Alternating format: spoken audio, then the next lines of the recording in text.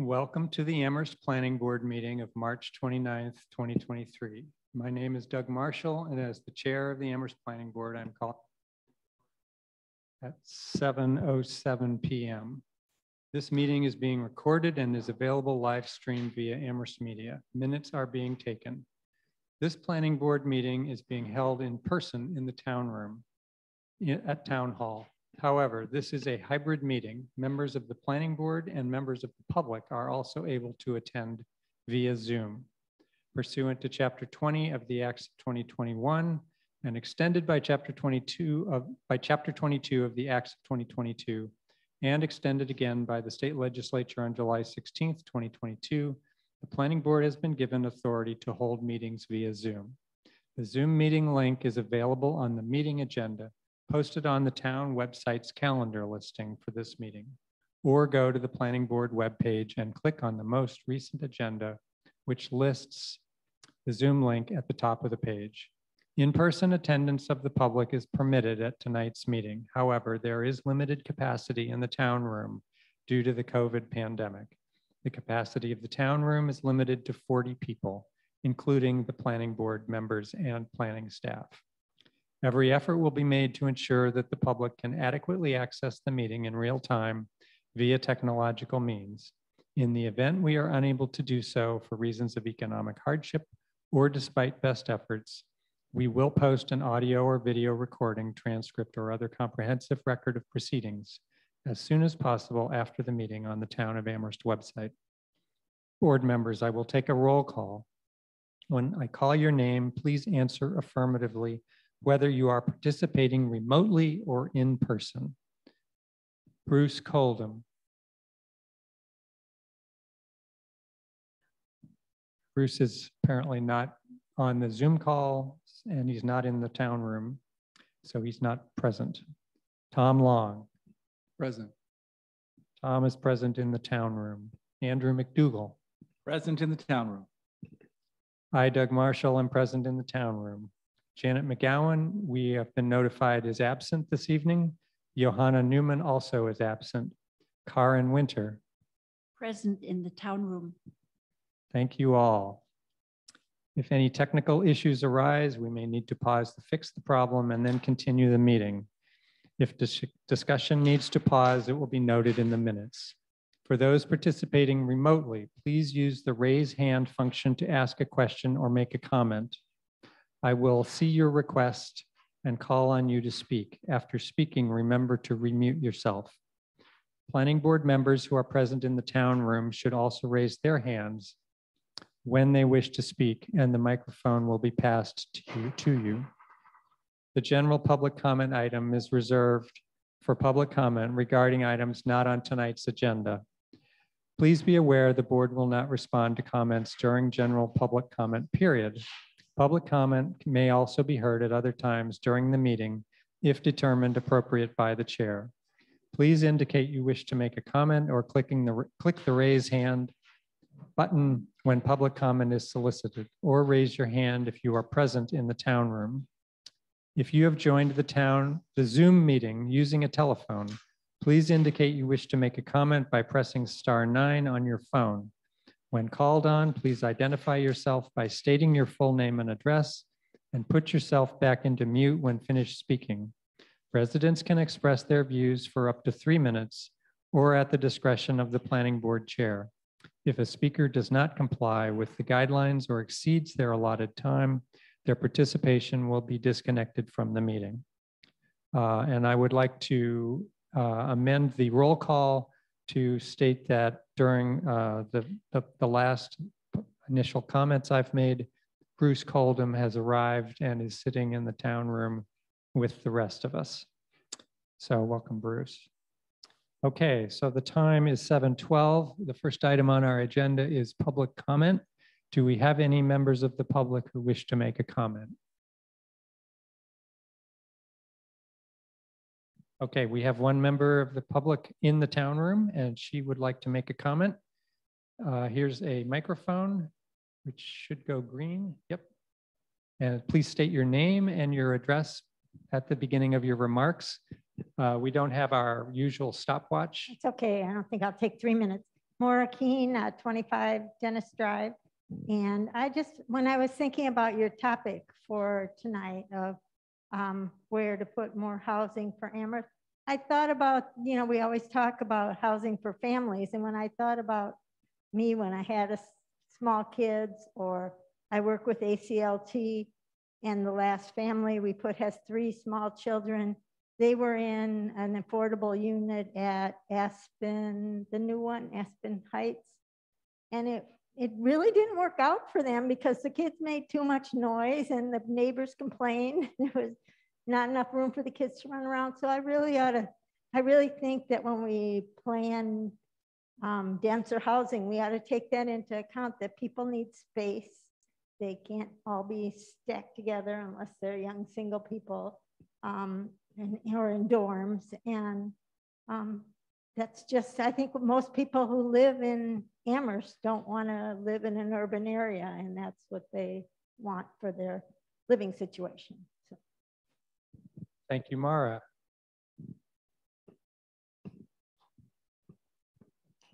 Thank you.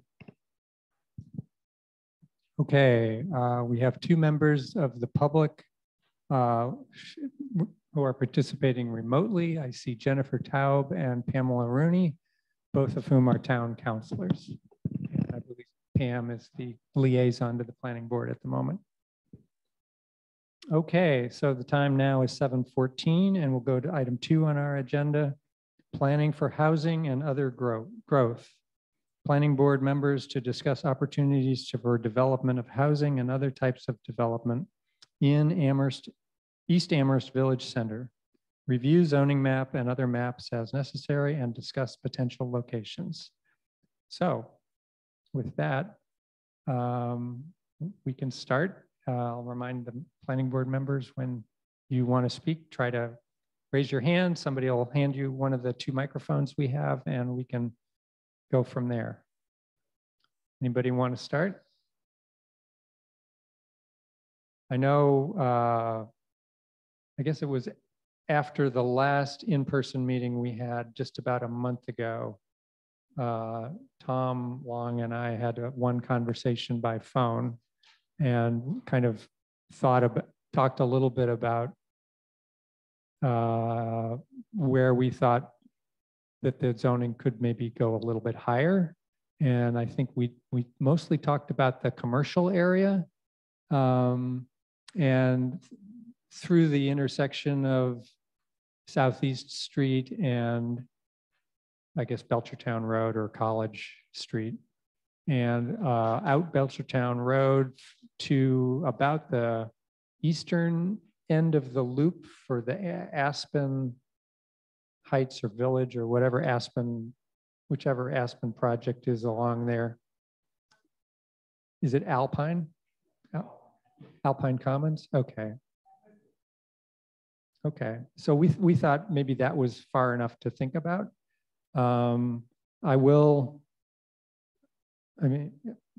Since I have the mic and nobody else is raising their hand, I made a couple of notes about the commercial zone, because we haven't really dealt with commercial zones very much on the planning board during the time I've been here for the last couple of years.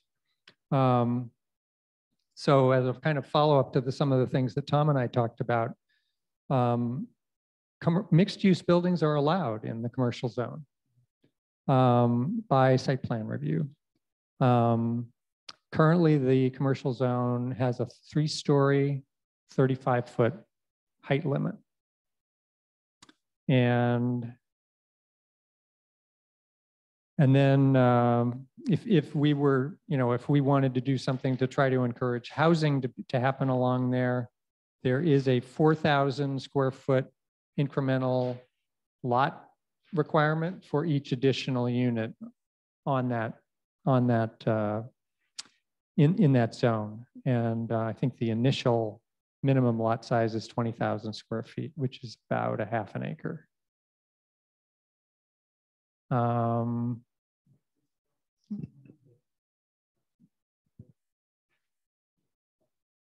Sure, Tom, thanks for suggesting. So the commercial zone, that we were, that I guess I'm talking about is along College Street. It starts roughly at South Whitney, where that intersects College Street, and extends east through the intersection with Southeast Street, and then goes a little bit farther east, a few hundred feet down Belchertown Road. Just to the, along Southeast Street, just to the south of that zone, there is, I think, is that a Village Center? Yeah, Village Center Business Zone. And just to the north of it, there's along Southeast Street, there is a residential Village Center zone. A little bit west of Southeast Street, there is another little commercial strip that's sort of buried inside of the block. And I think I was puzzled by why that was. Chris, if you have any idea of the history of that little piece of commercial zoning that's orphaned, kind of in the middle of the block behind the north of the commercial. Right there. And I'll give you the microphone if you want to.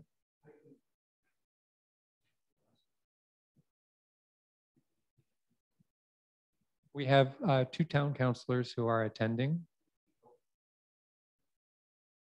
Yep, and I don't know if Andrew has the technology.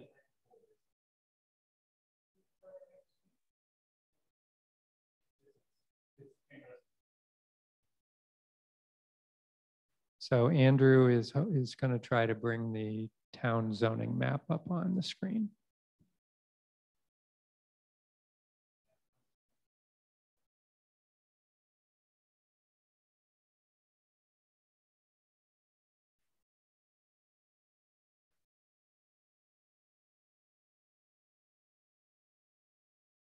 Bruce has his hand up. Do you want to, can I give you a mic? Filling in a little bit here, I just thought it might be worth mentioning, as far as I can see, there are only 4 commercial zones in town, and 2 of them would seem to me to be more or less what we might call spot zoned. One of them probably down, is it the Wentworth? Anyways, it's 2 of them are very small. They seem to be like parcels that, well, spot zone. So there's only 2 that are substantial. One of them is the one we're discussing, and the other one is essentially in North Amherst, substantially the Coles property and the Puffer property along Old Sunderland Road. So those are, if we're talking about any zoning changes related to commercial, or any changes related to commercial, it might be helpful for us to recognize that there's essentially only 2 of consequence. Thank you, Bruce. Tom, did you want to say something? Okay. Yeah, I think when Tom and I were talking, we wondered about an overlay, and rather than changing the commercial, that would certainly allow us to be more specific about where the impacts were of whatever we were talking about. Tom.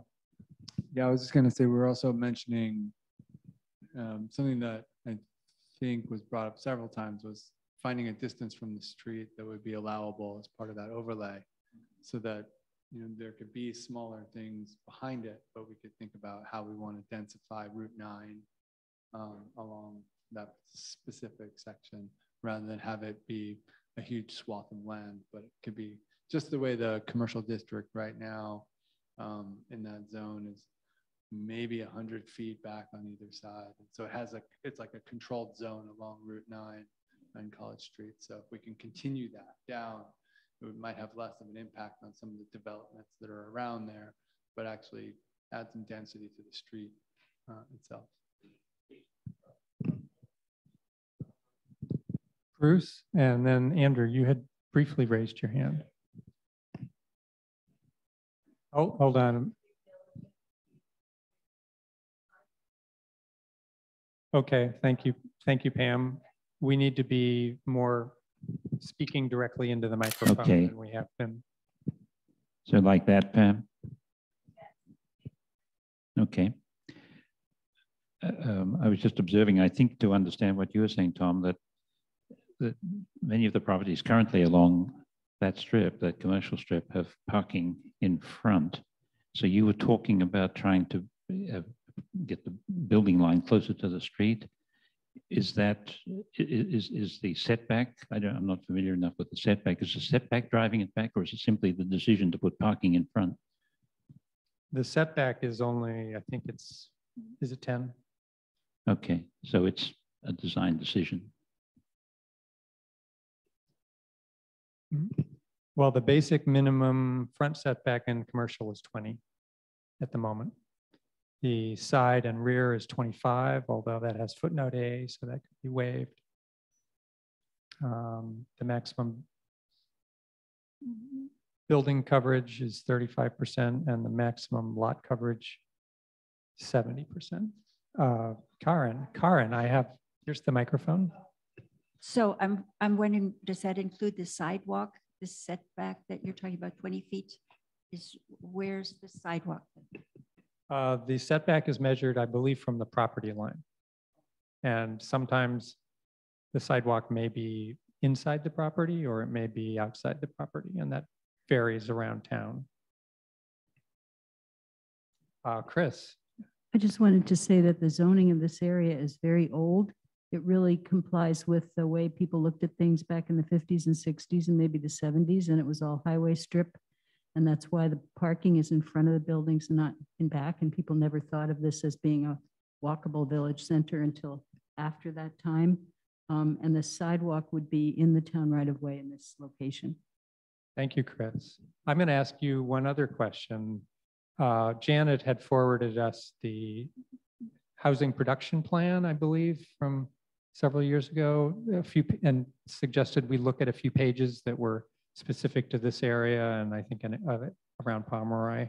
When I looked at the housing production plan suggestions or vision for this area, they actually kept the one-story commercial buildings along the street, and then they had behind it multi-story housing that was more adjacent to the adjacent residential zone.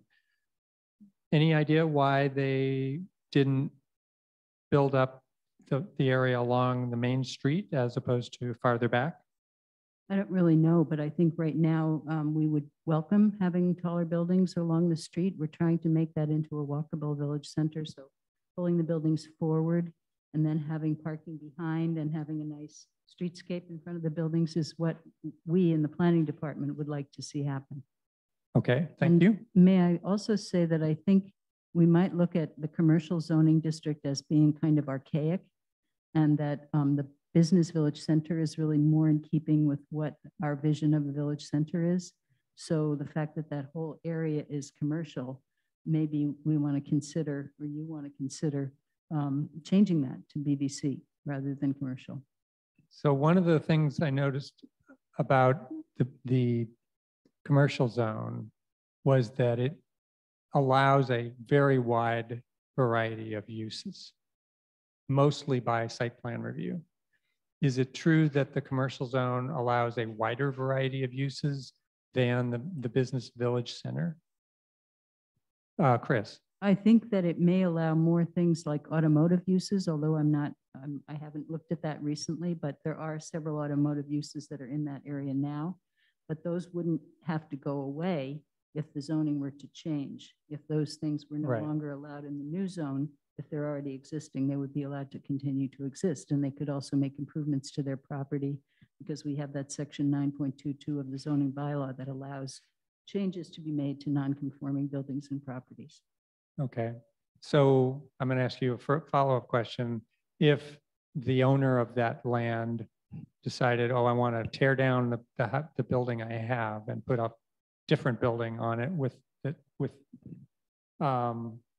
but I want to have the same auto body shop that's there now, go away for 2 years and then while I build my new building and come back. Is that allowed? Or would they, if it's a new building, it's going to be brand new zoning and nothing's grandfathered in. So the use can be grandfathered for as long as 2 years. That's what I understand. So if you went away for 2 years and then tried to come back, that would be difficult. But if you went away for a shorter amount of time, I think that could happen.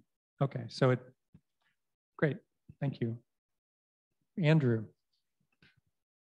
Thanks, Doug. So actually, yes, thank you. Chris, what you had mentioned was actually something I was wondering as well, is any reason why this would need to stay commercial. If we think of this end state, I don't know that any of us would really consider it to be commercial. And for the sake of simplification, it would seem like a logical thing to change. I was also curious, and I'm kicking myself for not having my laptop here, as to the extent of I believe it's probably Amherst College property on the south side of College Street. How far west can this reasonably be developed? Yeah, so I mean, right, seeing the kind of the crosshatch on here, it looks like to South Whitney Street. Is the zone, are those actual parcels that could be developed? So this kind of south side of South Whitney here? It's very wet there. All of that Amherst College property is very wet. And I think this might be the Fort River Auto Body. I'm not sure. I don't think so. I think that's up further. Okay. Because that's South Whitney there. All right. Okay. I see. Yeah. So I don't know what that is. Maybe that's just some residential buildings, but all of this is very wet. You can see it when you drive by. It's really flat. I've walked through that. I know exactly what you're talking about.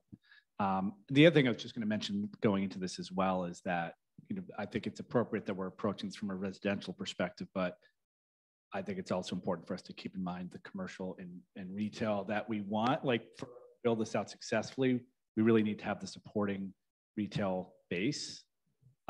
Otherwise, frankly, it may just be like more apartment complexes in this area. That we want this to be a functioning village center. I think the pieces are there.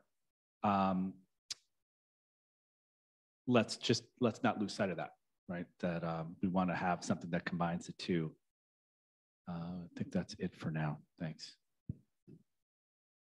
Thank you, Andrew. Yeah, I guess we wouldn't want to, I would agree, we wouldn't want to do anything that drove these kinds of businesses out of town, particularly because we have such a small commercial tax base to start with. Andrew. Thanks again. That's actually something I had heard just in a conversation with someone last week, is that the town is in sort of great need of some additional revenue. And, we've got a school vote coming up. We can't continue to ask, residential property owners to carry that burden. This is to me, this is such a logical place for us to try to focus our efforts and build this out where we can get some diversity in that revenue stream. It's, there's benefit not only for the folks who live in this community, but for the town itself, if we can get some additional forms of revenue to come in. Thanks. Chris. So mixed use buildings and apartment buildings do pay taxes. And I think they pay taxes based on what their income is, rather than, their actual value. I don't think so. Or if it is, it's related. It's also related to the revenue that they bring in, the rent that they charge. So that's something I learned that I wasn't clear about. But that means that when you build a mixed use building or an apartment building, you're not losing revenue. Right, and you're increasing the number of residential units in town. So there is some increase in taxes that way too. Karen. So the dilemma is how to keep businesses from getting crowded out, because if it's the highest bidder, probably at the moment, a big residential building is going to be able to make more profit than a little business, and we would lose these little businesses. So we have to be, wise about how we're going to do this. Bruce? I'm mindful of what I heard Nate say last time we did this, which is that it was and it probably varies obviously from parts of town, and he was probably talking about the downtown, and this is close, but not exactly downtown. But what he said was that it was the residential income that was driving the properties, and that the landowners could afford to carry the commercial space on the first floor, or the retail, the non-residential zone on the first floor. To the extent that that's true, and to the extent that that's true here, here being the strip of commercial, I think we're talking about essentially single-story retail establishments there. It would seem that to encourage the preservation of that single-story business activity with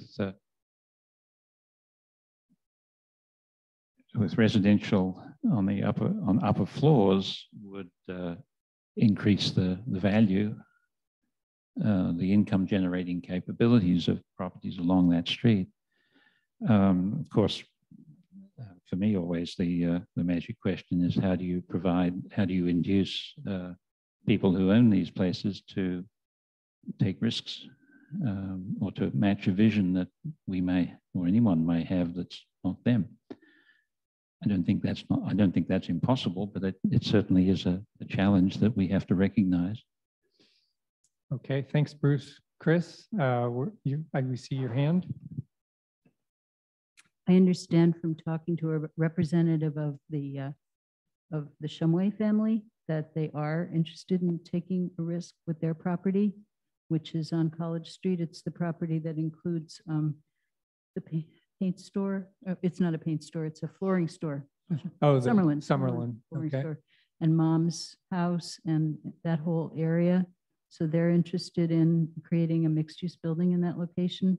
I'm not sure what plans they had for their commercial tenants, but they can't do what they want to do with the current zoning. Mm-hmm.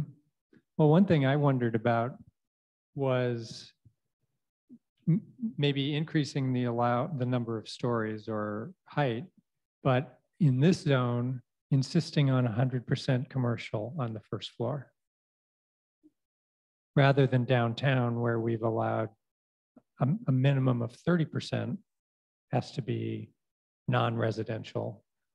I mean, we could propose that, it could get enacted, and we could see if anybody finds that economically feasible. But that would be a way to sort of try to preserve the commercial, some of the businesses that are there, at least they don't get whittled down in terms of the square footage. There's no way to know whether the rent might increase if they were in a new building. So I see Andrew's hand and then Karen's hand. I think we just would need to offer up more height in exchange, right? So like if we're going to say that, for an economically viable project, they need 3 stories of residential. If we say the ground floor's got to be commercial, then we let them go up 4 stories, right? So that they can still, I mean, we need to make sure that it's, we need to make sure that we can still provide opportunities for private investors to make that leap. And if we want them to take an avenue that doesn't allow them to maximize their profits, then we need to give them some other avenues to make it enticing for them to come in. And it would seem to me like I would certainly have no problem with going taller along College Street at all. I mean, if we can get development close to the street, get the ground floor retail activated, and give them the opportunity to get housing. We're trying to get housing anyway, right? So I'd say I'd be more than happy to trade off going vertical to enable that. Okay, thanks, Andrew. I see Karen and then Bruce. So the danger is that with one of these new constructions, the rent in the commercial space kind of rules out all the mom and pop shops that we love in Amherst and want to keep, and the ones that are there now, like Mom's and this paint shop. The commercial space is going vacant in a lot of places because I don't know, is it the rent or is it the design again is also so conducive to something like what we have, the insurance companies. but where is the knitting shop? Where are these shops that we really need in a small town like Amherst to make it continue to be a historic, attractive town? How do we do that? Can we demand that these places be designed in a certain way and that the rent be small? Can we demand that it's a kind of maybe a conglomerate where you have booths in there, a chocolatier, a cheese place, a fish place, you know, that they can share it? Somehow we have to be careful because we don't want more of these empty, big commercial spaces. Bruce, do you still want to be next? Yes. I'm reminded of when I was co-chair of the first time not the first time, but the first time in the most recent round of master planning in the around 2000 or so, in the late 90s, 2000s. One of the topics of conversation at that time was the entry experience into the town. And we thought about the various ways that people came into town, the routes and so forth. And the one that seemed to be most troublesome, not most troublesome, but at least inspiring, certainly, was this Route 9 from this direction. And it's uninspiring for the greater portion of its length. So we're not going to solve this problem, if it's a problem. I think it is, quickly. But what you were saying, Andrew, I think, or maybe it was Tom, about accepting height in this location we're discussing, I think that would be a significant step forward to defining an entry into town. And so, whereas height has had problems for certain people downtown where they're overwhelming, say, sidewalks and residential experience and so forth, I think here we would try and improve the residential experience, the pedestrian experience, I'm meaning to say.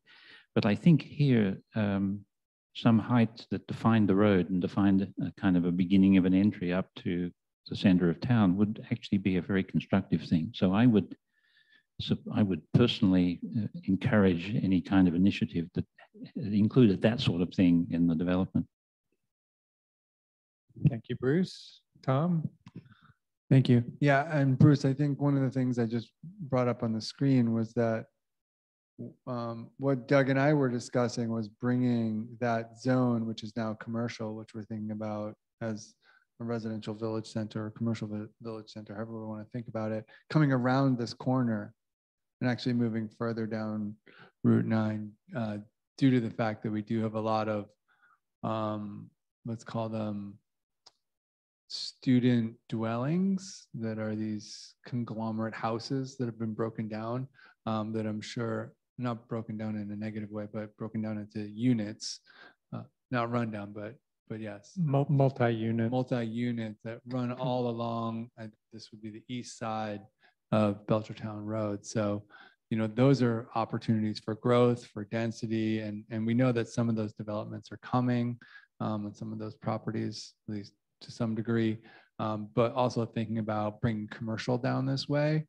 which is something we talked about last time, whether those are grocery stores or other kinds of smaller outlets. And Karin, you know, I think if there are more shops, they're likely to be more affordable than if there's just one building with three really important. I mean, I think that's what happened downtown, is that those are prime real estate downtown and became very pricey, whereas a large volume of smaller commercial spaces along this area might have a slightly different value than they would downtown. So it might be more affordable for some people if we have more of them all the way down this strip of road here. So our question was, how far down do we go, and how do we consider the extension of that zone around the corner here? Andrew or Chris, do you need to respond to that? Or I do was you want? just going to mention the fact that we have a development coming in on the east side of Belchertown Road that is the Wayfinders development. And I think that's 3 stories if I'm not mistaken. So that's going to be an imposing presence on Belchertown Where, Road. where exactly is that? That is just beyond the, let's see, the center of this picture right here. There's a building with a white roof, and it's right there, yeah. And just to the east of that or southeast of that is the property that's going to be transformed into multifamily housing by Wayfinder. So it's on the north side, Northeast side of Belchertown yeah. Road. Yeah, and it's all. it's going to be it's- towards the road. We asked to have it pulled towards the road. So with it's the not parking quite in as back. far as Colonial Village. Right. Okay, And then there's another one that Amir McChee is planning to build on the south side of Southeast Street or the southeast side of Southeast Street, right in back of Auto Express. okay. He's proposing to build, I think, well, I don't really know how many units, but I believe he's trying to get a 4-story building in there. And it's going to be, he's proposing mixed use. And that's in the Village Center Business BBC, Zone. Yeah. Yeah, And he does have retail space in his building across the street, which the planning board approved a few years the one ago. that's been under construction. Yeah, so he will have 6 small spaces in there, and I don't know what he has in mind for that, but that's a location for Okay. some potential retail. Great. Andrew, Thanks, Doug. A couple thoughts. I'm all in favor of extending this business village center down Belchertown Road. I think Bruce's point on this being a gateway is a very good one. When I approach, I typically think of the gateway as sort of southeast in the Cumberland Farm, Southeast Street, right? You come around the corner, and then here you are presented with uninspiring stuff, but like that's sort of the entry point. Mhm. So this would give us an opportunity. If we extend the zoning, it actually gives us an opportunity to redefine the gateway into town, right? We can push it back, and we can actually try to we can try to curate that to a certain extent, which is a marvelous opportunity, and I think a wonderful byproduct of this is allowing us to redefine that. I wanted to go back also, Karin. One of the things that your comments reminded me of was what Kyle, one of the presentations. Kyle that came Wilson of from Kyle Archipelago. Wilson of Archipelago.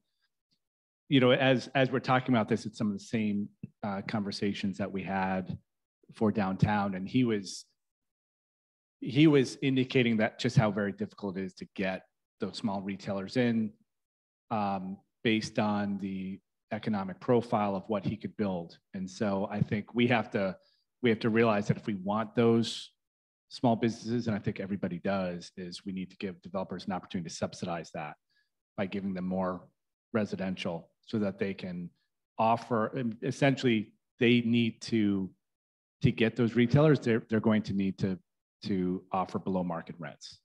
I don't think there's, from what And Kyle said, I don't know whether if it's there's any- below market, it's at least below the actual cost of building space right now. Absolutely. It's I mean- something they would need to subsidize. And I think for us to expect them to carry that, then, we need to offer them something in return. That's why I was proposing, going taller so that they can get more residential to subsidize that.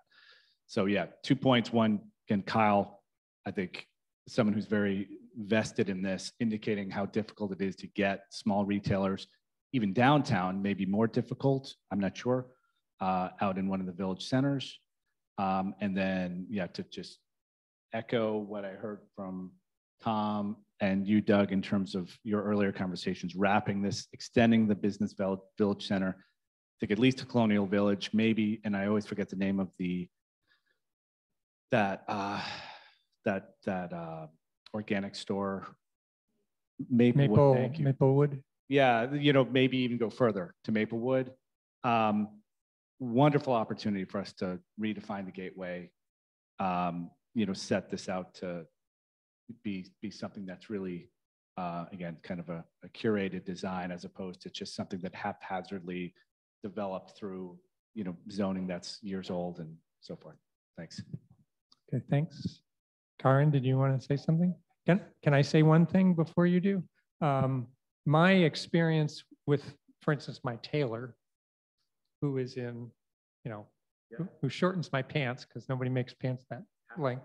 It's a single immigrant Russian woman down in South Amherst, right near Pomeroy, the intersection with Pomeroy.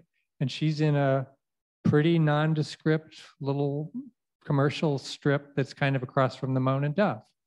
But that's not new space, you know, and I think my experience is that the people who, for instance, I don't remember what it was called, but that hotel that was where 11 East Pleasant Street went, where the music store was and the maybe the knitwear was there, but the carriage shops, that's right. The carriage shops, you know, that was a 1950s hotel, fully depreciated, probably no mortgage.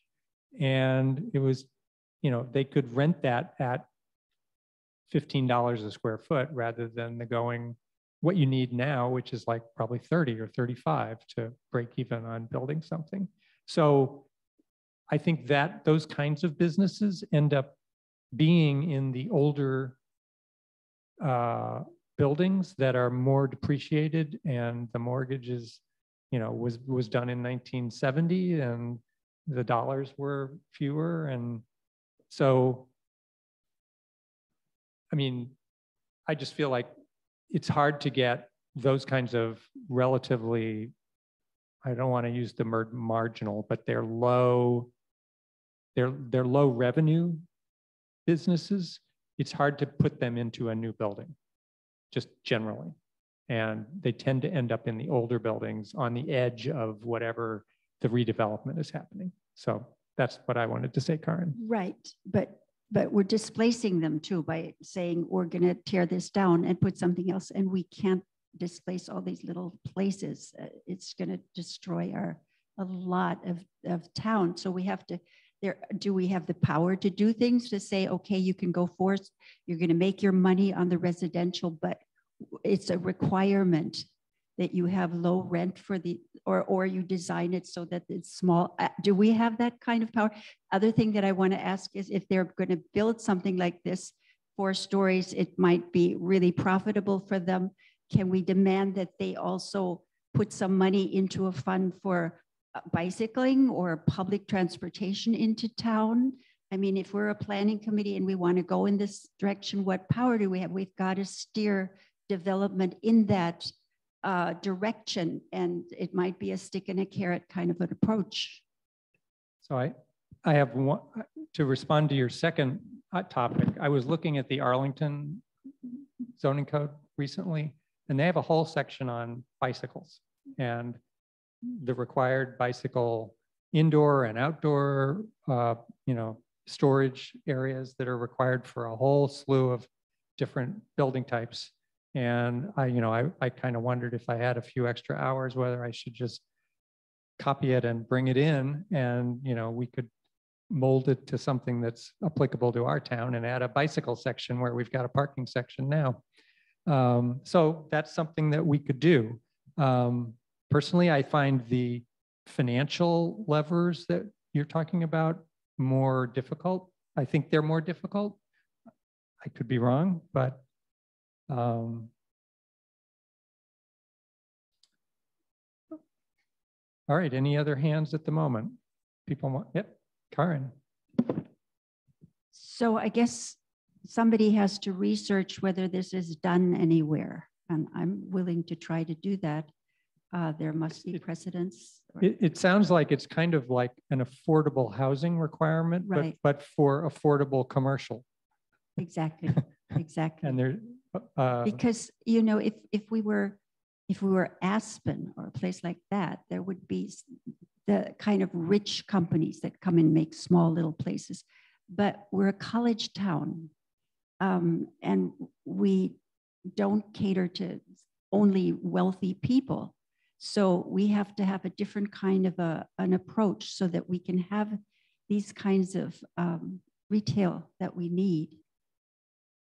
Bruce, I think, wanted to go next. Yeah, I'm just thinking a little further along what Karen was saying about into the microphone, Bruce. Yes. Cam's having a hard time. Generating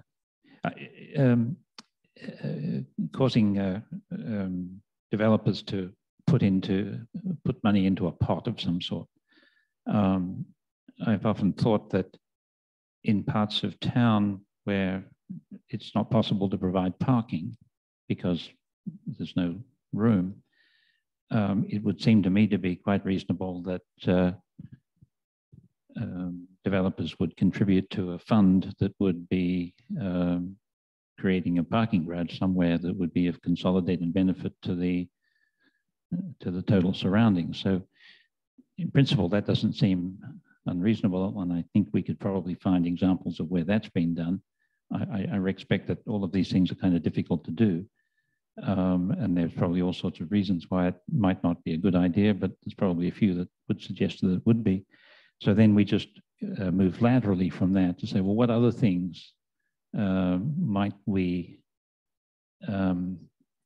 what other incentives or whatever the word is for these things that we might invent that would allow us to subsidize, support, or construct other things as a consequence or as a product of the some other inducements we might put to in the bylaw that would say, well, we can do something bigger, closer, whatever is in demand. We look at it, we think, well, how can we feed, how can we move toward that demand, and what can we get back, and then how can we use what we get back?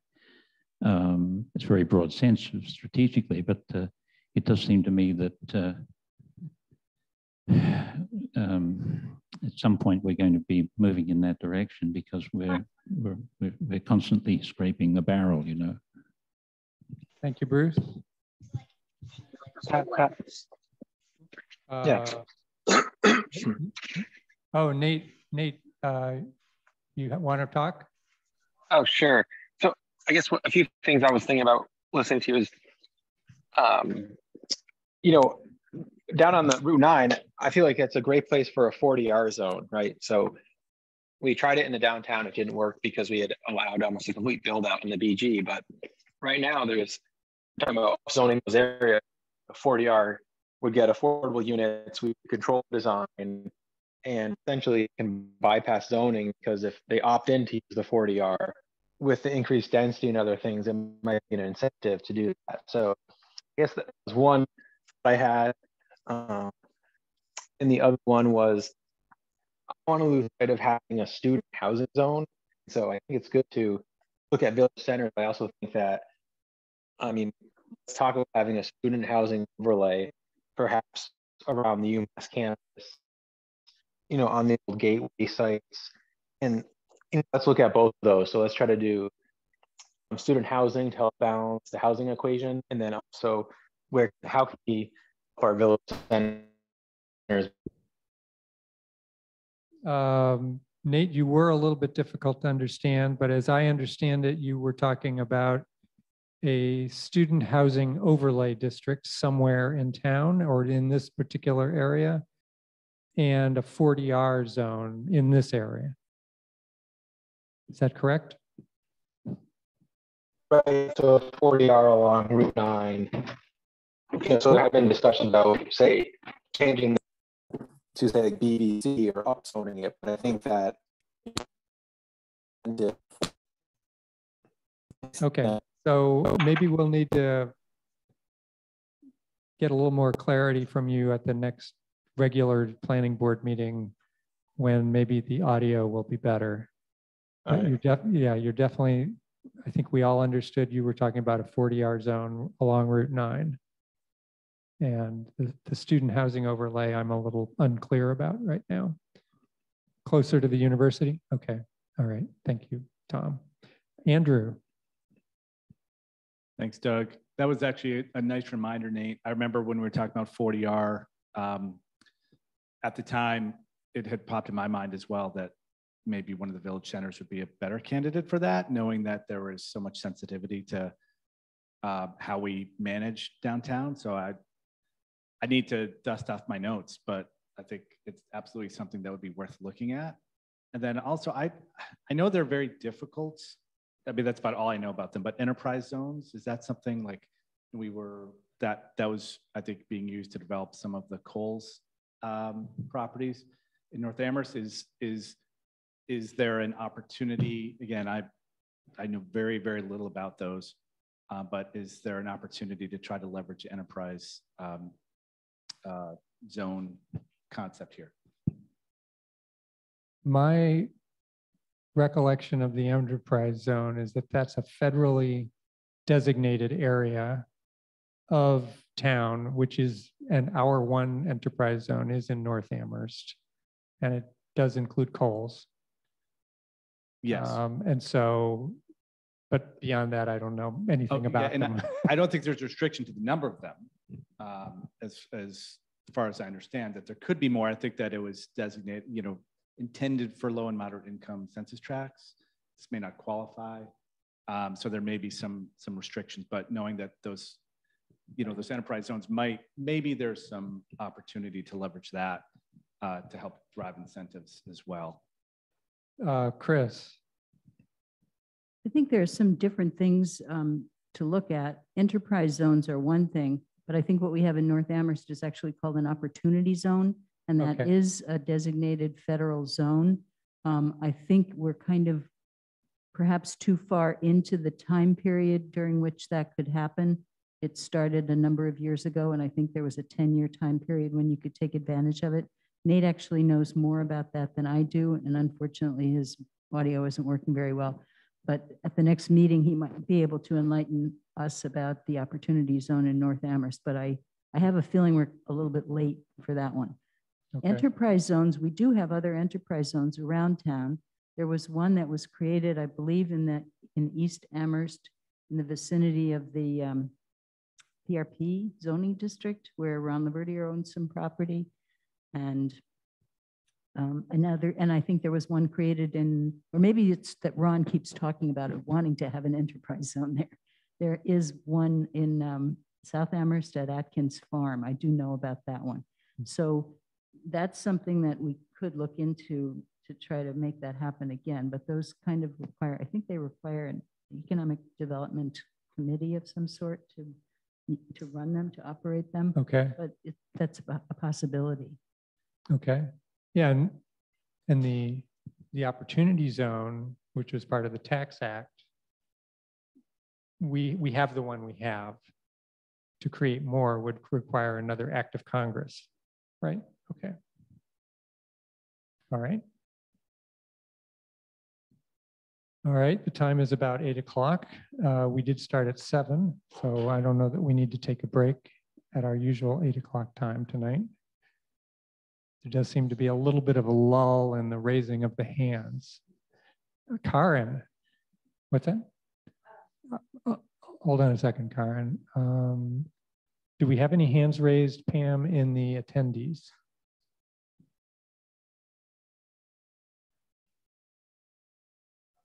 All right.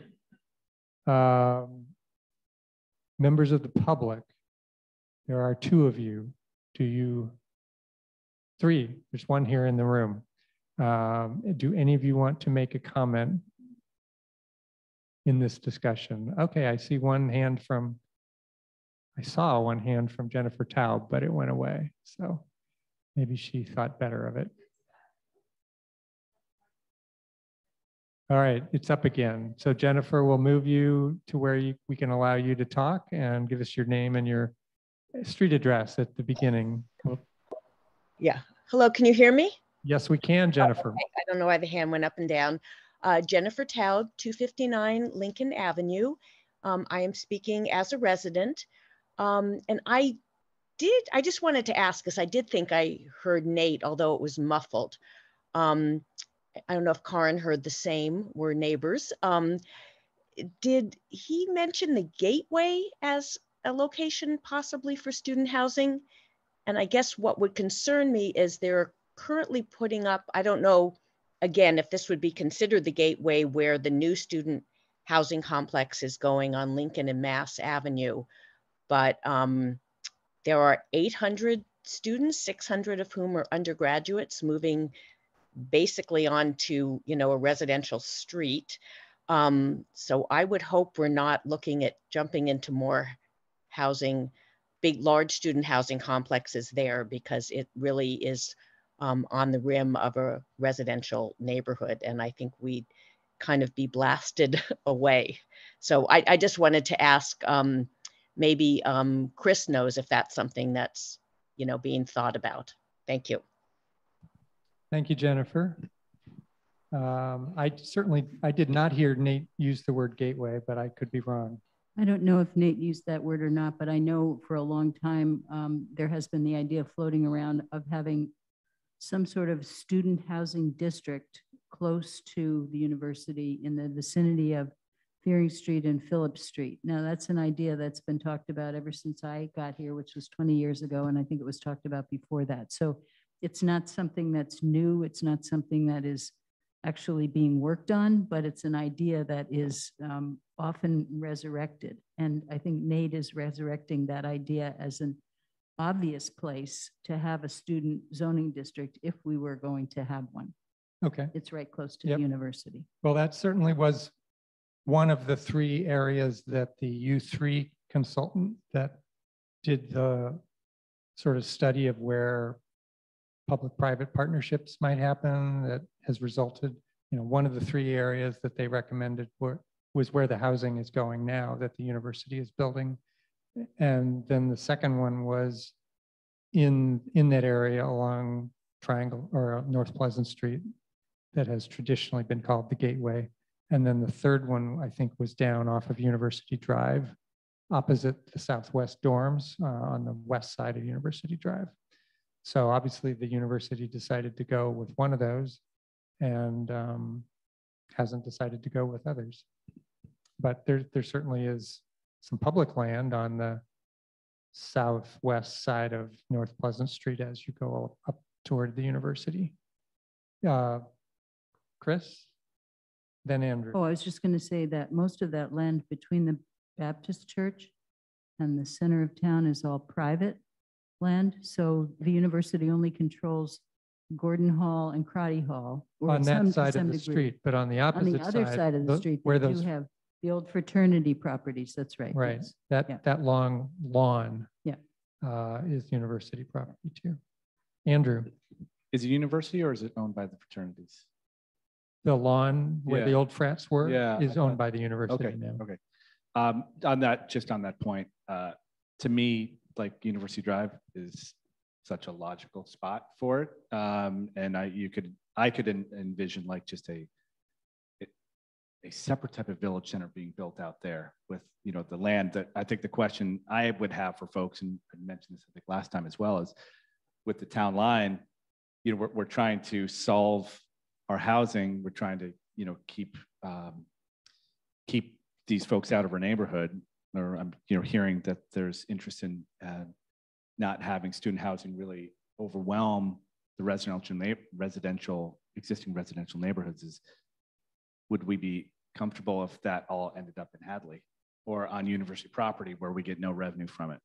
Kind of unrelated, but I can't remember how I got thinking about this, but Chris, you'd mentioned back to sort of East Amherst here, the wet property kind of on the south. Are there some environmental concerns that we need to consider if we want to build more density in this general area? On the north side, certainly on the south, it sounds like there might be, but are there some potential limitations that might prevent us from really moving forward with building density here? Thanks. Chris, if you know anything about those issues. Are you talking about the area at the intersection of Dickinson and, just the commercial area along College Street? I would say that drainage is probably going to be an issue there. Other than that, I'm not aware of any big environmental issues. Okay. I know that the issues down where University Drive is, that opposite Southwest, that's essentially the bottom of Lake Hitchcock. And so it has lots of organics and the soil is not very good for foundations. So you have to go deep and it goes expensive. And So this area is obviously up the hill. It's actually up the hill and then back down into another floodplain. But I don't know anything about the geotechnical. We had one more public person who wanted to make a comment. Maura Keene. Yeah, it makes me kind of nervous when you talk about those one-story shops on the one-story stores on College Street, because those are all pretty viable businesses. I use them all. And when Kelly's when he retired, it got bought right away. And I just think of what happened to the carriage shops. Well, Amherst Wines and Spirits moved down there, but most of those stores went out of business and went out of town because they couldn't afford the new rents. So I think by allowing more development, it may just run those businesses out of town too, and we'll be all the poorer for it, even if it is an ugly building.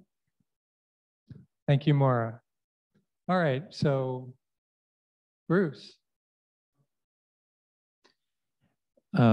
Just to add to what you said, Maura, I think it's probably not just the new property values and the rental increases that go with them, although that's clearly some part of it.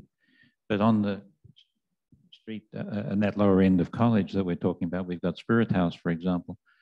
And my guess is, and I'm not a business retailer, but my guess is that the problem there would be the development period. That also drives businesses away. They may be quite viable in the new location, but they can't be in the new location the next morning. There's a 2-year period, and that I think is at least as damaging. So we could address ourselves perhaps to that. I don't know, but those are the challenges I think associated with keeping businesses. Thank you, Bruce.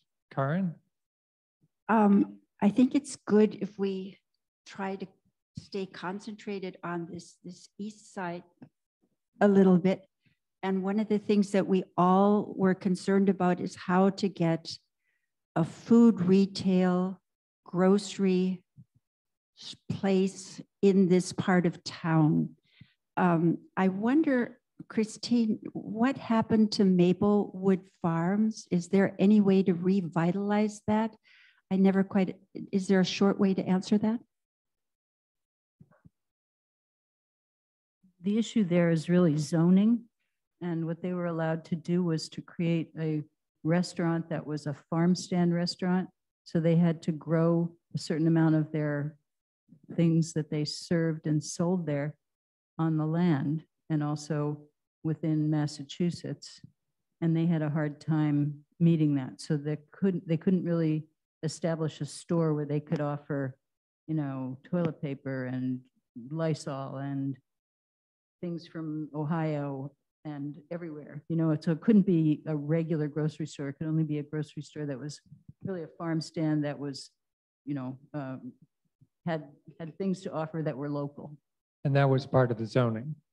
Yeah, because it's in the you know, RN zoning district. And Yeah. so that only allows a farm stand. It doesn't allow commercial use. So you'd have to change the zoning of the property in order to allow a grocery store to exist there.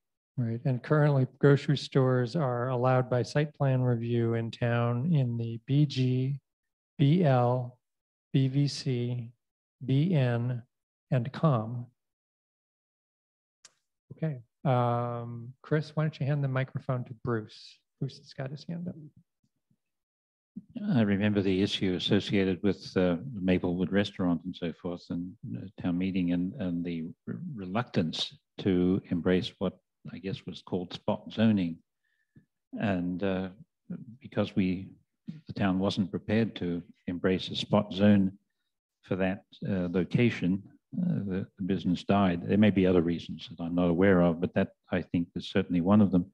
But as I noted earlier with the commercial district, there are 4 parts of the commercial zone in town, and 2 of them essentially spot zone. One of them is Amherst Farmers, which is a zone all by itself in the middle of the educational zone, and the other is Leader or whatever, I don't know what it's now called, but the hardware store just on the east side of the railway. That's the other spot zone. So we do spot zones. I don't see the downside of it. I wonder, Chris, whether you know why do we still have this feeling that that Maple, that product, that location couldn't be zoned in a way that would make it, say, attractive to, well, we've talked before about the Amherst Co-op. I mean, I have no connection with the Amherst Co-op, at least none that's relevant here.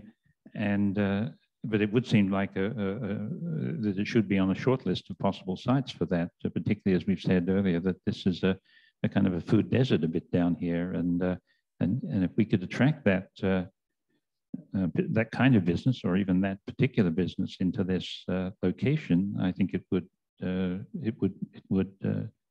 move the ball forward in the way we've been discussing. So if there's more than start zoning, we can talk about that. But for the moment, is there any particular reason why we should not contemplate a similar kind of spot zoning to make it possible to do more on that site than you described earlier? Chris, you don't have to answer that if you don't want to.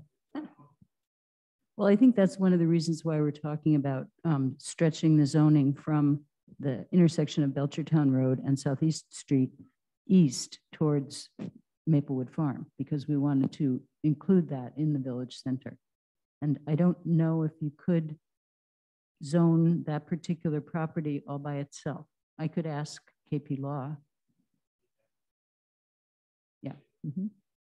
Okay, thank you. Karen, you have your hand up.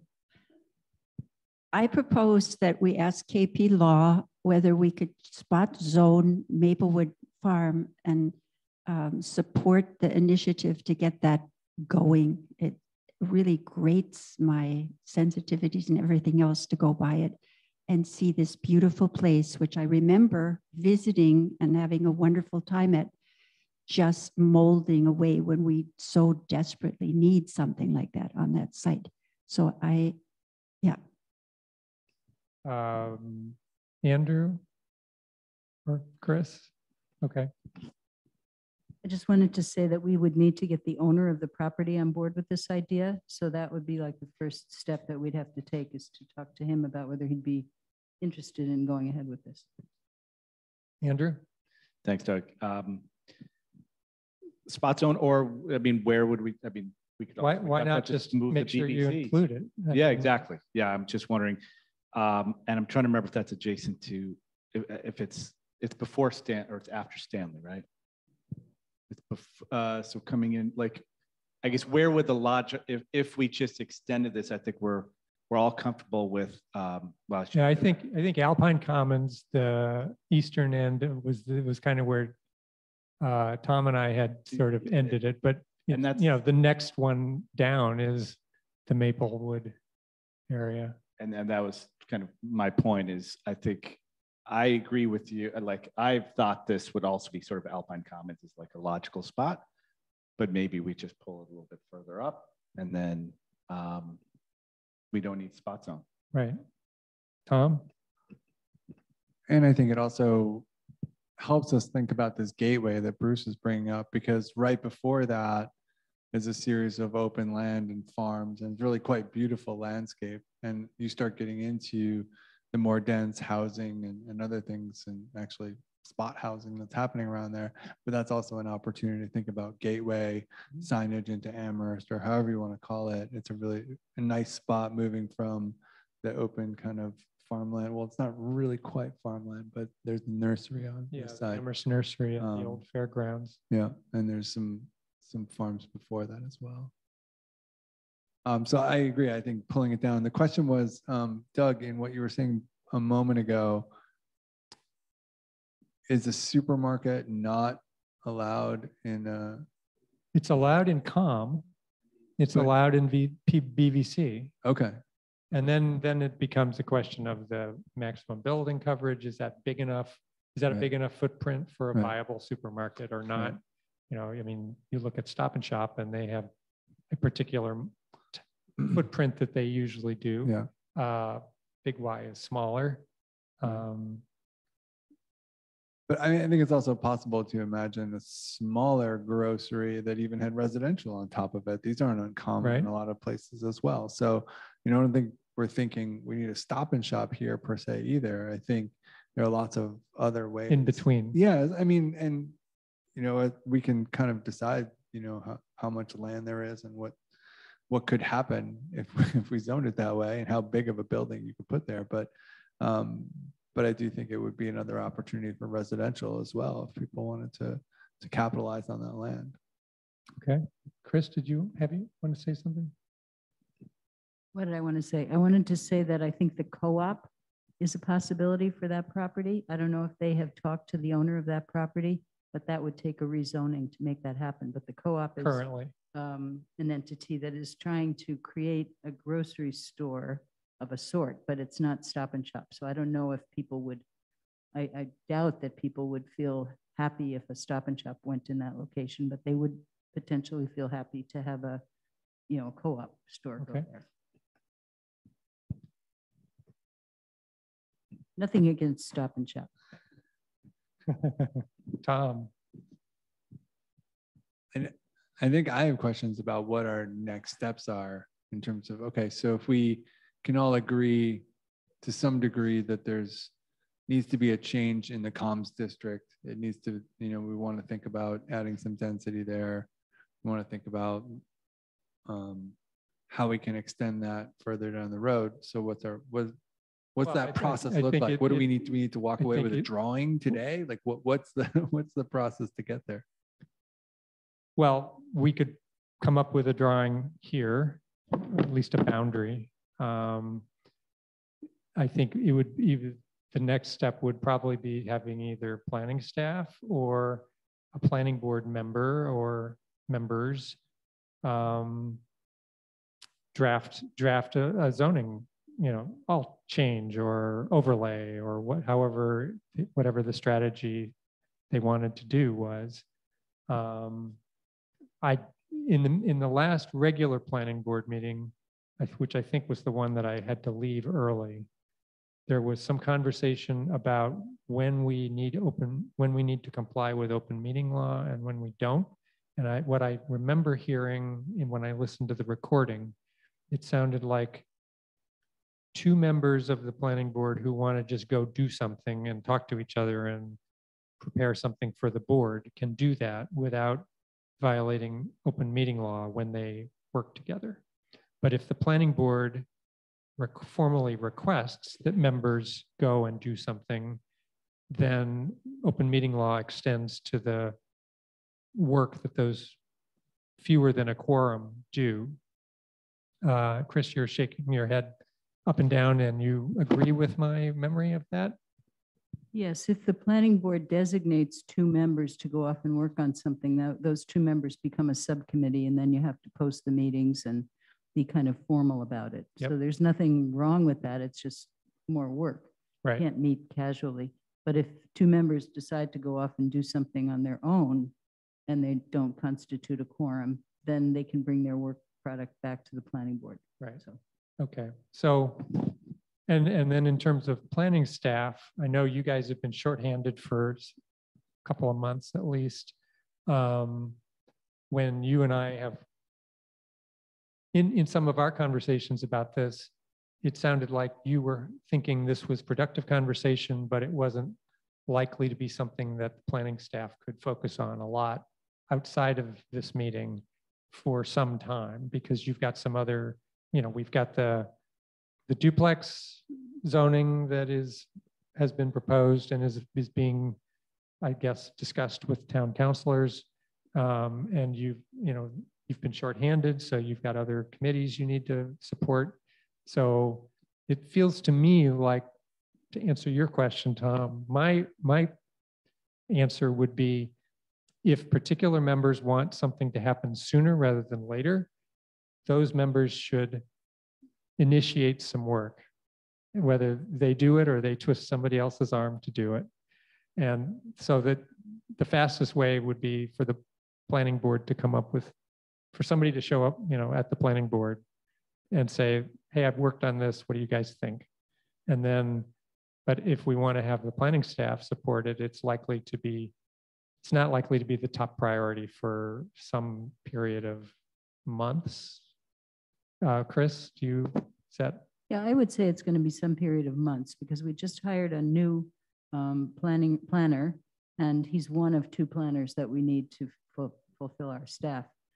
So he's going to be, getting on board. He's not up to speed today. He may be in a couple of months, and then we're going to hire somebody else who's also going to take time to come on board. So, and we also have 2 comprehensive permits that are coming before the Zoning Board of Appeals that are going to take a lot of effort.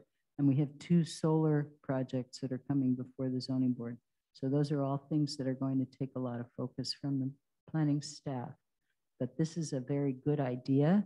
And we have an indication from one of the property owners, the one in the commercial section, that they're interested in this. So I think it's certainly a worthwhile thing to work on. I believe that the building commissioner is interested in working on it too. So, maybe by the end of the summer, we might be able to have some time to work on this. Okay, That would thanks. be my. I also yeah. see Nate's hand. Nate, you want to try speaking to us again? Oh, sure. I switched computers, so I think the audio should be better. You sound much better already. Great. Andrew, I was going to say, if you're on the property map right there, you can, there's the drop-down box, so you can hit zoning map where it says property map up in the screen.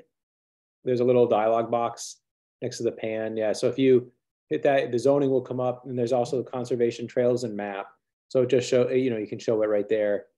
I was going to say, I like the idea of looking at this area for rezoning. I still like the idea of a 40R, in part because it has affordability and design guidelines. And I think whether or not we use a 40R, if we go to something like BVC, I do think I would like to have stronger design guidelines. So, if things are going to be by site plan review, I'd like to have a little bit more in terms of, how we can manage, setbacks and building facades and other things. So if we do want to have a nice feeling along the street, some entryway, gateway, I think we need to encourage that. So with Wayfinders on the Belchertown Road site, because it's a comprehensive permit and it's a town partnership with them, they're willing to change the site design, but that might not always be the case. The other thing I was going to say is, Andrew, you were asking about south of College Street, if that could be densified, because it's commercial now, but I think honestly, all of that would be considered wetland. And so I'm not sure that where there's a commercial district right now, that any of that is actually is really buildable.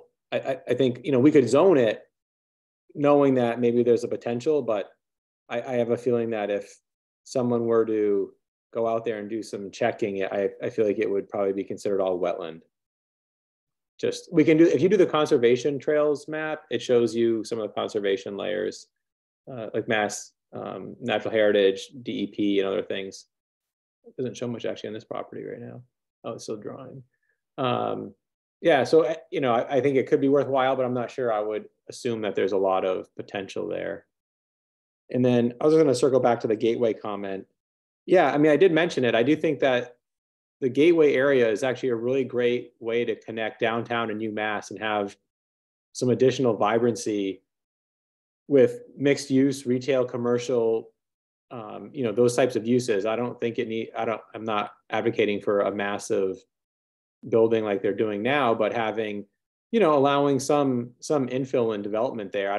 Right now there's some vacant lots and there's some aging buildings, and I think there's an opportunity before people start reinvesting in things that, if we really do want to have retail and commercial businesses that are viable, we need to have more density in the village centers. And so, if we can get people off campus and walking to downtown to support stores and retail, then I think that's a location to do it.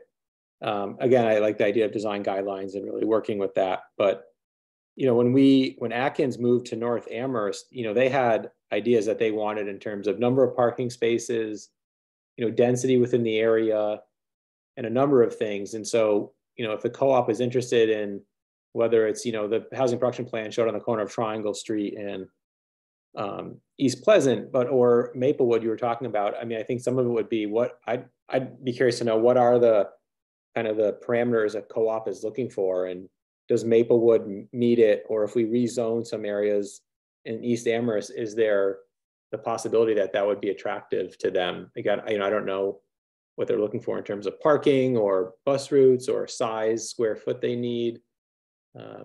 But yeah, anyway, so I'm jumping around, but I like the idea of East Amherst, and I do like the idea still of looking at where can we, right now too, taxes, increasing taxes can be important. So if we allow all development to happen on UMass and students stay on campus, UMass is doing a great job of keeping students on campus with their food services and other things. And in the new building going up, they're having, rock climbing and things for students to do. And so, I think for the health of the downtown, I mean, it'd be great to get students and visitors in downtown with other things to do. So whether that's more restaurants, if there's a billiards, if there's, just other live entertainment that could happen that's for students and non-students alike, I think that we just need to we need to be able to have the density and the people that can support that. Thanks. Thank you, Nate. Andrew. Thanks, Doug. I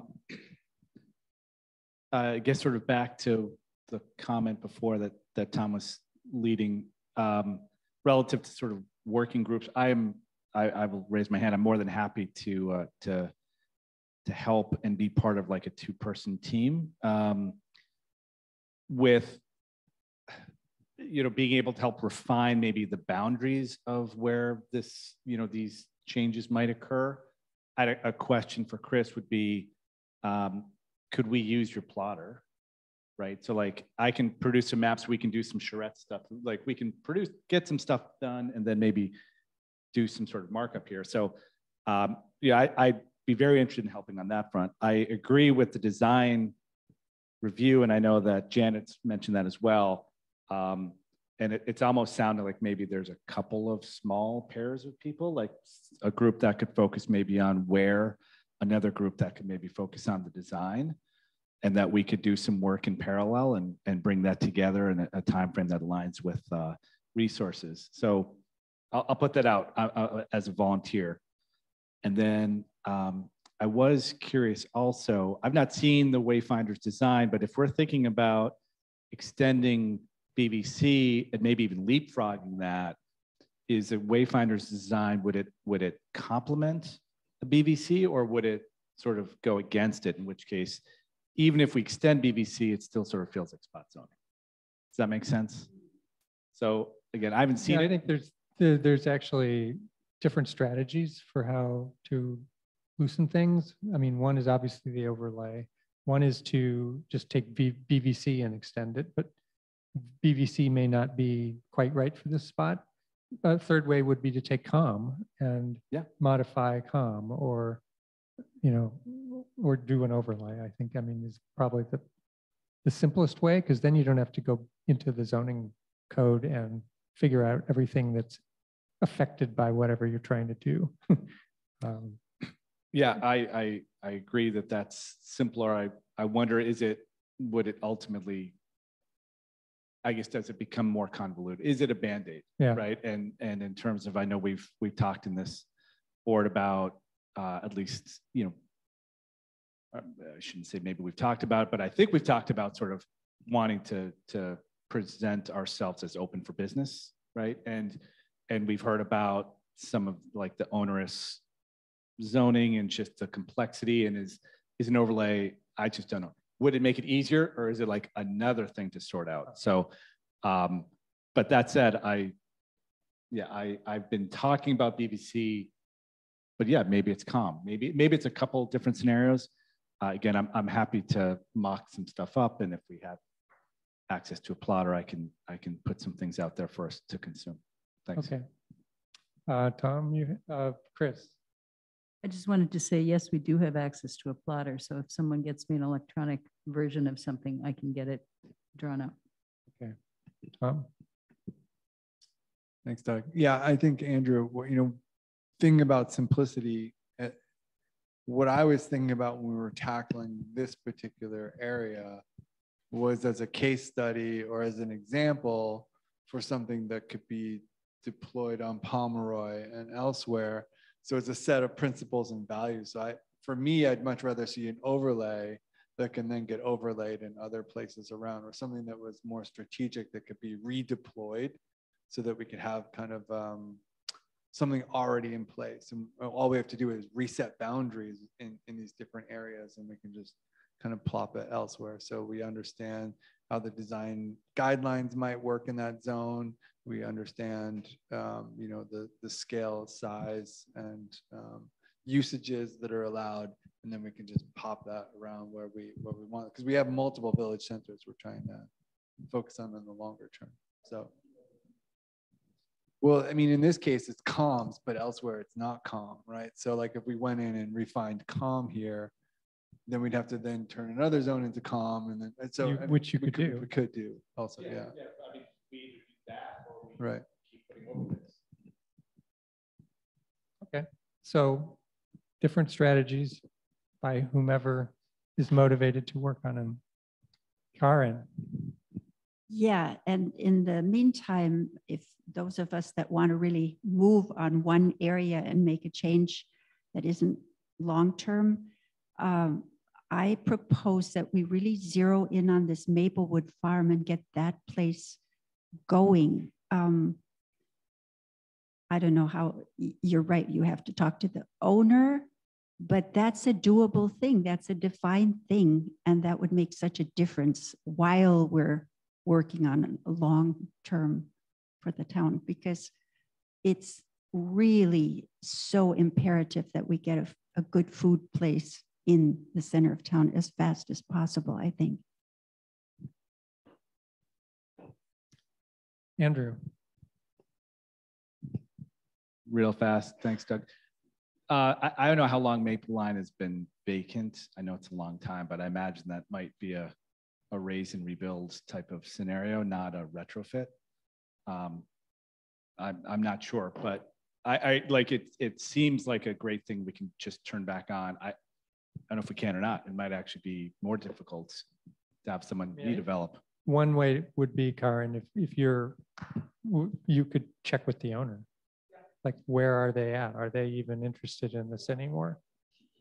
Well, you're a private citizen. You can look them up on the property card, and the address of the owner is there. I mean, you're speaking as a person. You're not speaking for the planning board. So, all right. So it's now about 8:35, and it seems like we're winding down a little bit in terms of what we wanted to do together tonight. Is that true, Andrew? I see your hand.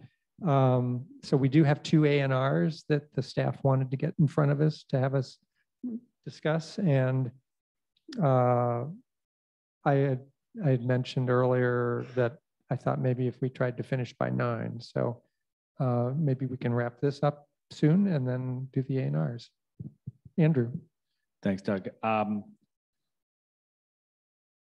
The only thing that I'm wondering, I think we ended up having this session because of the 3rd Wednesday in March, right? That's why we're able to, that's why we're doing this we now. fit it in without pushing other business away. Do we know if there's a similar I mean, I've loved these 2 face-to-face in-person meetings and being able to get very tactical. Is this something that we actually, within the planning board's schedule, is there another opportunity to have one of these? We can look for another one soon. I haven't looked at the April calendar. I don't know if there is a 5th Wednesday. Yeah, I doubt there is. But at least recently, our sort of obligatory business has been less pressing than it was certainly most of last year. So we can look for, whether we could do it on a 1st or 3rd Wednesday, take an hour and a half, just sort of do the minimal that we have to do, and then have another conversation like this then. That would be fantastic. So I think for me partly to keep personally, the momentum going. keeping the momentum and time boxing this so that you know, if folks are going to do stuff, they have a date that they can target. Right. And I was also curious, and I know I missed the last meeting, whether, Bruce, I know you had a very ambitious kind of side project you were working on in terms of reaching out to communities, whether, if I missed the update, that's on me, but. We haven't heard the update. Okay, and it's a lot, so I don't mean to push that on you. I was just very excited. So thank you, Andrew. Bruce. I just want to say I agree with you, Andrew. I think these are really very positive. I like them for a couple of reasons. One, the first reason is I like being able to sit across the table and talk to people, and it's much more intimate, and therefore I think it's more productive. Certainly that's true for me. And so I would commit time to doing this. And the first one we did was not on and off Wednesday. It was a Tuesday. Right? Yeah. And so I'm just want to remind us that certainly from my point of view, I can make myself available on other than Wednesdays, particularly for sitting around the table like this. I really don't like that. As far as my little passion project is concerned, I've been away for a month in the Bahamas and I didn't do too many phone calls. I did 0. And also I missed last meeting too, because I got blown out by not quite a hurricane, but it was pretty strong winds. And I only got the first part of the meeting, which is why I was logged into this damn thing. And then when I saw the town room come up, I thought, oh, I'm in the wrong place. So I don't know too much about what happened last time either, but I'm continuing. With my little project, I'm about to get back into doing the next step, which is to make those 30 or 40 calls. Okay, thank you, Bruce. Okay, maybe for this evening, we'll end this topic. And Pam or Chris, do you want to talk about the A&Rs? The time now is 8:39. And Pam, I assume you can bring the A&Rs up on the screen, or you cannot? Okay.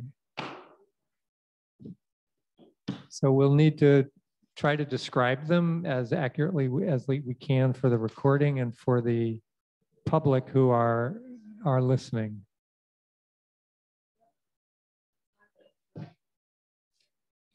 So do you want to? Well, it was in the packet. Yeah, they were in the packet. I looked at them before the. Yes, they're on the packet. Well, they're in the packet, so then they could be put up. So Tom could do that.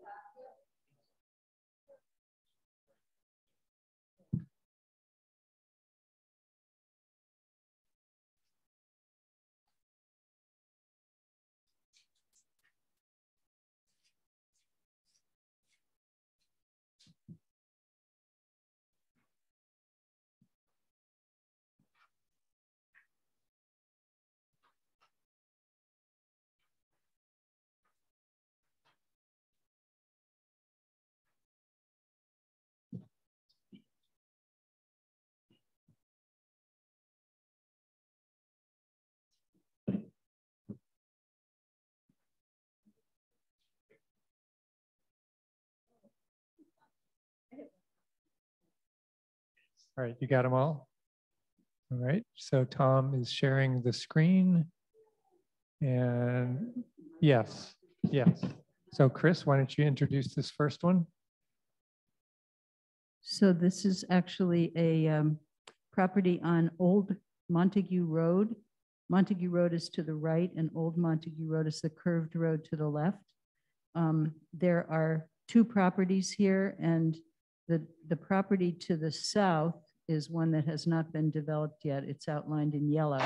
The property to the north, outlined in blue, has been developed. Property to the north was developed prior to there being a requirement for a building circle on each property. So the idea here is to allow the property to the south to be developed by creating a space where they could have a building circle. So both properties will be of a size that they need to be in order to, so Pam, can you bring those over? So Those are the ones that, Chris, do you want Tom to go to the second? So there's the Oh, same, there- there's the yeah. same property, that's good, yeah. and there's that little corner that's being removed from one. Yeah, and- so here you can see it well. So the corner is being removed. And then the strip to the north, which is to the right, The strip to the is right is being being, transferred in exchange for that triangle yes, that's to right. the northern property. So that allows the southern property to have the building circle, and the northern property doesn't need it because it was already developed before the building circle was required. So the building commissioner has looked at this. He doesn't see any problems with it. It has the appropriate amount of lot area and frontage, and it's just a question of whether you will authorize the chair to sign this as not a subdivision. Doesn't require a subdivision plan. Bruce, It looks like that what was the yellow property is, in addition to that slice off the blue property, the yellow property is divided at the left-hand side of the circle. So now there are 3 parcels, not 2. Yes, that's right. I don't think it affects my Oh, yeah. willingness to support the chair, but I just like to know that we've actually got a third parcel. A there, third so parcel that is already developed. There's a house on that parcel. I think there's a duplex on it. And Oh. so It doesn't. Oh, it doesn't show here because it was developed after this aerial. okay. Oh, wait. No, the duplex is the one that's, you can see right there, that pink building. Yeah, Okay, that's it. okay. So do you understand what's happening? Maybe we should have, Kind of. It doesn't look like what the other drawing was. The other, maybe the property line's been moved. Yes, you see it's been squidged over a bit. Yes. I don't think I need to know anymore. I do see what you mean, that vertical line that vertical line looks like a property line. it is a property. And so that makes that parcel different than it shows in the previous slide. Oh, in the colored slide? Yeah. In the colored slide, the yellow boundary goes farther south. That's correct. So the 2A36 parcel looks like it extends. Yeah. So there's something funny about that. That's our GIS, and that's not really official. This was just to get you oriented to where this is located, Okay. to give you a general impression. Yeah. So this is what's really being proposed, and there is a condominium here. You can see Old Montague Road condominium on that property, and there's a house here. So do you All right. authorize the chair to sign this plan as not a subdivision? So what we usually do is sort of an informal consensus rather than voting, a roll call. And I'm seeing hands from all 4 other members here tonight. So I think we have the consensus for me to meet you behind the building some afternoon. You Chris. could do it here tonight. Oh, I We can have do it the here. plans You've and got- the you've plans got- and everything. Oh, one of No the need for clandestine benefits of being in meetings. person. Okay. All right, so that was the first one. And then there's one more. The second one is the building or bring the back project the that I've been yellow. talking about on and off. It is the property that the town purchased with CPAC money. And it's 3 properties. I think it was formerly owned by Keith Kinetic. And the town purchased the property for the purpose of creating affordable housing here. So this property, the 3 properties are going to be combined into one lot. And it's listed here as Lot A. It's 115,418 square feet. It currently has 2 houses on it, and those houses are going to be either raised or taken elsewhere. And then this is going to be developed by Wayfinders as part of the affordable housing development that includes the East Street School. So this combined with East Street, I think, is going to result in about 70 units, many of which are going to be affordable, some of which are going to be market rate. And so again, you'll be authorizing the chair to sign this plan on behalf of the planning board and attesting basically to the fact that there's no subdivision required here. Okay. Looks like everybody's fine with that too. Can I, Chris, ask you on at least one of the recent development proposals that came to the planning board for site plan review? It was the site strategy was established by the time it got to us for site plan review. And since this is a town project, is there any opportunity for the planning board to see the project earlier when you're sort of working out the site strategy rather than so late that everything's totally baked? I think that the site strategy has been worked out by wayfinders already. It's going to be going before the Zoning Board of Appeals for a permit. It will come to the planning board for your review and recommendations, but I think they're too far along for you to have much input at this point.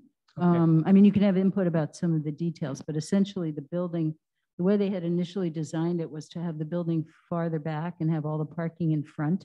And we told them we didn't really like that. That wasn't in keeping with the idea of a village center. So they've moved the building forward and the parking is in back. It's kind of challenging because there is a big wetland in back. So they don't actually have that much room to work with. But we will be bringing it to you, but I'm not sure what. Okay. But it sounds like you and the developer have already had some conversations, and Yes. the planning staff at least has had some input on that. Planning staff, conservation staff, and building commissioner have had input into this new plan. Okay. And so has the town manager, Okay. by the way. All right. So, Good. okay.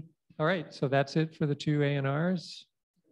The time now is 8:49. I don't think we have anything else on it that's allowed on our agenda. So unless anybody has anything else they want to say, we can be adjourned. Are we good? All right, we are adjourned. See you all the first week of April, which is next week. Oh, you want to, Chris, why don't you grab the microphone? Okay, so what happened? The planning board meeting is scheduled for Wednesday, which Oh, is April 5th. And we have determined that April 5th is the first night of Passover. And we've been encouraged not to hold meetings on holy days like that. So we're going to be canceling that meeting, but Doug and I need to appear remotely, I guess. We'll open the meeting and then close it. We need to move the public hearing that was continued to the 5th. If you'll remember, the proposal to change the zoning having to do with duplexes, et cetera, we started the public hearing on March 1st, continued it to April 5th, not realizing that that was the first night of Passover. So now Doug and I will be meeting on the 5th to continue it again to April 19th. So we will, so I don't think so. I think we can just say, well, we don't have a quorum because it's Passover, so we are going to continue it again to the 19th. okay. So we won't see all of you next No. week. You'll see each other on the 19th Okay. And you and I are going to do that by Zoom? by Zoom. Yeah, that's okay, Pam? Okay. Pam is going to help us. All Pam right. is going to run the show. So that should be one of the shortest meetings ever. I hope so. Yes. All right, great. I don't know that we're even going to ask for any. Well, if you don't have a quorum, you can't take public comment. So Okay, no testimony without a quorum, yeah. yeah, I don't No, think You can't meet, you and me no. in general. We Yeah. go home. All right, time is 8:51 and we are adjourned. We can stop the recording and turn off the microphones.